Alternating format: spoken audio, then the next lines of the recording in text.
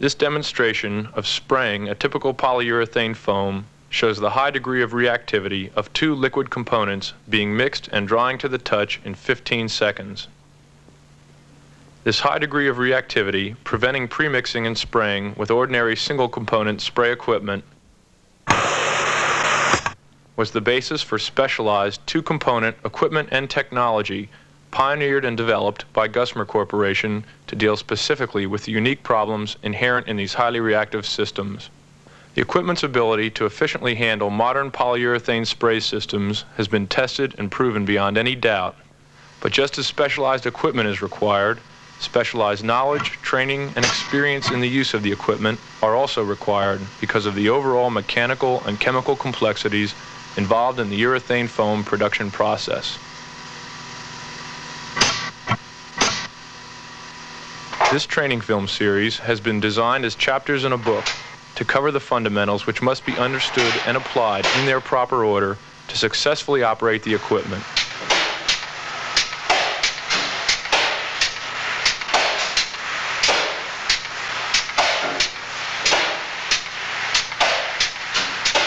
As in all trades, the foam mechanic must have an adequate technical background to understand the principles involved in the operation of the equipment and to develop a working knowledge of the chemicals he will be processing. Beyond knowing the fundamentals, there is no substitute for experience. Chapter 1 will introduce basic terminology and concepts which the foam mechanic should become familiar with and will not normally have to be reviewed when the material it covers is understood.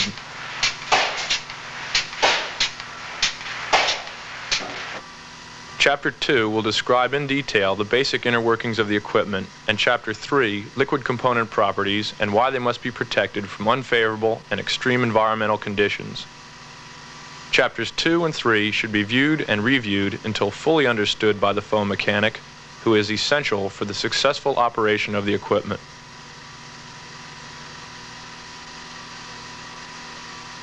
Subsequent film chapters will cover individual models of equipment, describing routine operating, service, and troubleshooting procedures.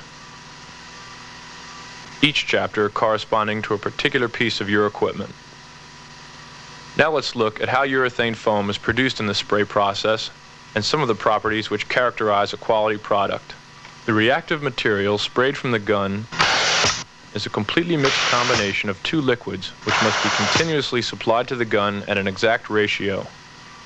The term ratio describes the relative volumes of polymeric isocyanate and polyol-based resin, usually referred to simply as A and B components, which must be mixed together in order to obtain the specific foam properties the chemical system is formulated to produce. In slow motion, notice that the mixed materials immediately begin chemical reaction. The products of this reaction are polyurethane plastic and heat, or exotherm, which causes a low-boiling liquid blowing agent dissolved in the resin to vaporize and expand. The expanding gas becomes trapped in the polyurethane plastic, causing the liquid to foam up and rise to about 30 times its original thickness. The time required between spray and full rise is then defined as the rise time of the foam system. After the complete rise has taken place, the polyurethane plastic, still in its liquid state, forms a solid skin at the outer surface, which becomes dry or tack-free to the touch. The time required for the tack-free skin to form is then called the tack-free time of the foam system. Rise time and tack-free time are usually specified at room temperature application. Many systems are supplied with faster rise and tack-free times for low temperature applications and slower rise and tack-free times for high application temperatures. A quality foam product will be composed of many uniform small cells, which, because of their closed cell structure, will retain the blowing agent gas that gives urethane foam its superior insulating qualities. Poorly mixed, off-ratio foam has a noticeably different cell structure. The non-uniform, large open cells give this foam less rigidity and strength, allow absorption of moisture, and result in reduced insulating qualities, thereby creating an all-round inferior foam product. Foam density, which describes how much a cubic foot of foam would weigh, is a method used to describe different types of foam systems.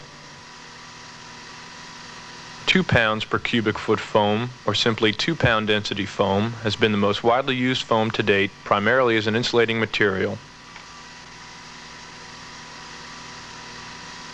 Half-pound density foam is ideal for use as a packaging material because of its lightweight and flexible strength characteristics. Higher density foams, such as 5-pound density, are used where greater strength requirements must be met. The most common measure of strength of a foam is compressive strength, or the maximum pressure the foam will withstand before deformation of its cellular structure takes place. 25 psi, the pressure developed by 25 pounds exerted over a 1 square inch surface of the foam, is an average compressive strength value for 2-pound density foam. Exerting greater pressure causes the foam to deform. 5-pound density foam has much greater compressive strength. 100 pounds on 1 square inch of the foam surface develops 100 pounds per square inch, which is within the strength limits of most 5-pound foam systems.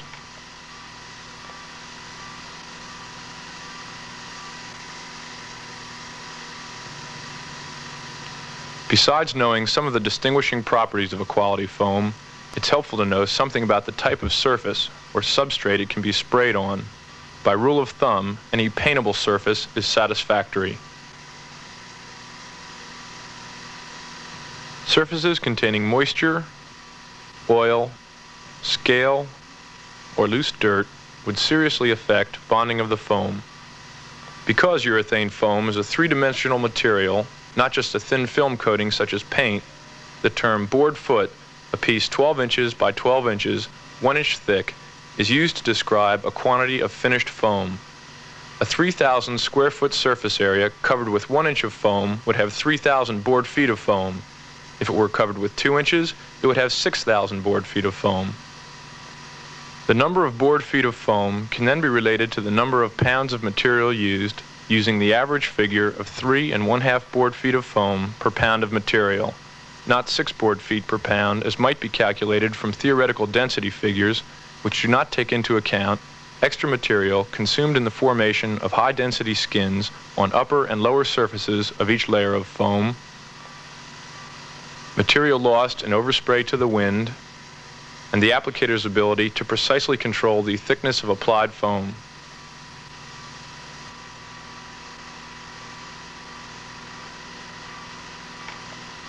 Another important variable in determining the amount of insulation produced per pound of material consumed is the substrate upon which foam is to be sprayed. Heat sumps, substrates such as concrete or heavy gauge metal, absorb large quantities of heat and are not quickly warmed by the applied foam. Instead, the exothermic heat of reaction is drawn away from the mixed materials by the heat sump, causing a less efficient rise of the foam than on a non-heat sump substrate.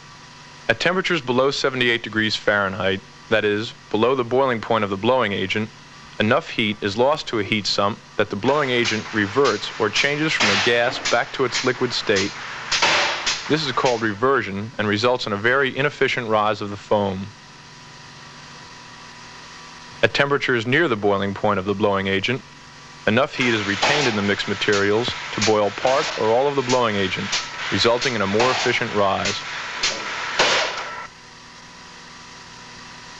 At temperatures above 100 degrees Fahrenheit, almost all of the exothermic heat of reaction is retained within the foam, which undergoes normal reaction, giving the most efficient rise of the three examples. Where a heat sump substrate cannot be brought up to adequate temperature for efficient foam application, reversion can be overcome through the use of special cold weather foam formulations and spray techniques involving use of lower boiling blowing agents. Exterior foam applications will require a top coating for protection from the ultraviolet rays of the sun, which cause degradation of exposed foam surfaces at the rate of about 1/8 inch per year. After only a few days exposure, a visible discoloration of the exposed foam surface will occur as degradation begins to take place. Exterior foam applications should therefore be coated with a suitable ultraviolet barrier as soon as possible after the foam is in place. Depending on the type of interior wall or ceiling application and type of foam used, Interior applications will present varying degrees of flammability hazard and should therefore be protected from ignition by a suitable thermal barrier which will provide a finished fire rating in accordance with local building codes or good safety practices as soon as possible after application of the foam.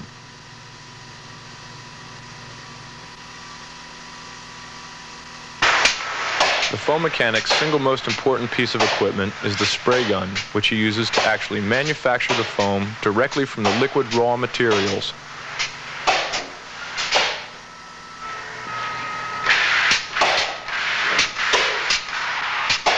As stated earlier, it is a two-component spray gun, the two liquid components being separately supplied to the gun, where material flow, mix, and spray can be started and stopped by actuation of the trigger. This visible model mixing chamber shows that the two materials, here represented by red and green, are kept separate by a movable valving rod, which upon actuation of the trigger withdraws from the mixing chamber and uncovers the material inlets, allowing the two liquids to simultaneously rush in.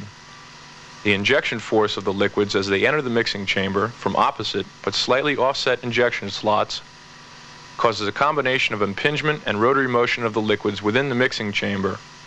This motion simultaneously mixes the two liquids and creates airless atomization of the mixture into a spray pattern. To shut the gun off, the rod is merely pushed forward to its original position, simultaneously valving the incoming flow of both materials as the rod slides past the injection slots and displaces or pushes out the remainder of mixed material, leaving the mixing chamber free of mixed material and ready for the next spray cycle. The two most important requirements of the gun for manufacturing a quality foam product are continuous flow of both materials up to and through the mixing chamber and accurate ratio control of the two liquids as they are supplied to the gun.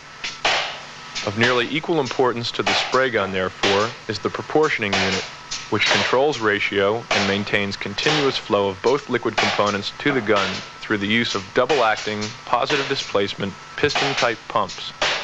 The name double-acting means that pumping action is achieved on both the upstroke and the downstroke, so that only one pump is required for continuous flow of each liquid.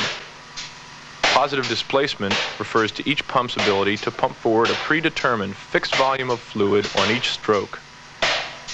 The coordinated action of two positive displacement pumps by a common drive system establishes accurate proportioning of the materials at the fixed volume ratio required by the chemical formulation. Since these are very specialized, reactive materials, certain precautions must be taken in every phase of material storage, handling, and use. Materials should be purchased with the understanding that no solids will be present when you first open the drum. Since both materials are usually shipped in identical containers that can be very easily connected to the proportioner in reverse, unless your drums are clearly marked by the supplier, such as using different colored drums, a bright red circle painted around the bung of the polymeric isocyanate drum at the time the drums reach your facility should eliminate the excuse for any human error.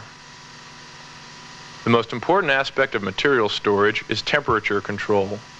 Since the physical properties of resin and isocyanate are greatly changed with a change in temperature, a concept called temperature sensitivity, material storage temperatures should be kept within the range of 50 to 75 degrees Fahrenheit. Below this temperature, isocyanate can undergo a process similar to freezing called seeding, in which solids develop which will dissolve only by heating and agitation at a temperature of 90 degrees Fahrenheit or above. And if a rush shipment is left overnight on the loading dock or in a cold, unheated truck, it could take many hours for the 500-pound contents of each 55-gallon drum to warm up to usable temperature, regardless of surrounding temperatures. Storage of material above 75 degrees Fahrenheit will cause gassing of blowing agent from the resin component, especially if the drum is agitated just prior to being opened. Loss of an excessive amount of blowing agent can have adverse effects on the resin component and the foam produced from it.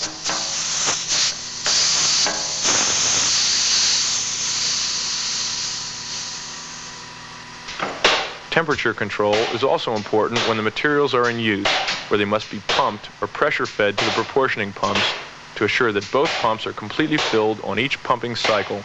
Temperature limits for spray operations producing less than 20 pounds of foam per minute are 50 to 90 degrees Fahrenheit.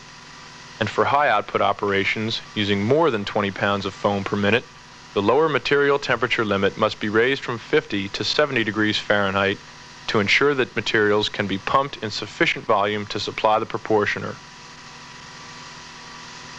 If material temperature falls below these limits, the liquid tends to thicken or body up, preventing transfer pumps from maintaining an adequate supply of materials to the proportioning pumps. Momentary, irregular pulses of off-ratio material would then be seen at the gun, indicating insufficient material supply for quality foam production and the possibility of even more serious problems which would arise if spraying were continued. If the temperature of the materials goes above 90 degrees Fahrenheit while in use, blowing agent, gassing from the resin, will cause a high-pressure condition within the drum, possibly exceeding the drum manufacturer's recommended safety limit unless special, high-pressure rated vessels are being used. To reduce gassing and possible loss of blowing agent from the resin material supply, and to prevent drawing a vacuum within the drum as material is withdrawn, a pressurized blanket or head of dry nitrogen gas should be maintained on the resin supply using the nitrogen harness. And since isocyanate becomes contaminated by extremely small amounts of water, even the moisture in the air, to form a hard skin like that on the surface of an open container, the dry nitrogen blanket should also be kept on the isocyanate supply at all times to prevent moisture contamination.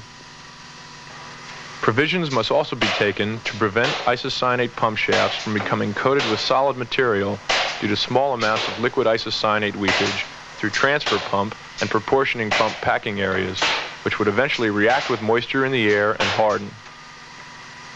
Limiting weepage by keeping packing adjustment nut snug is the first step, and diluting what weepage there is with a liquid pump lubricant supplied especially for this purpose further helps to prevent solid buildup.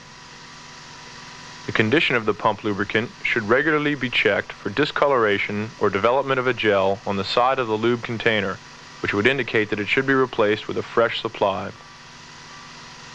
Understanding the information and following the good housekeeping tips presented here and in following chapters will go a long way in making the task of successfully combining and dispensing two such highly reactive liquids just a little bit easier.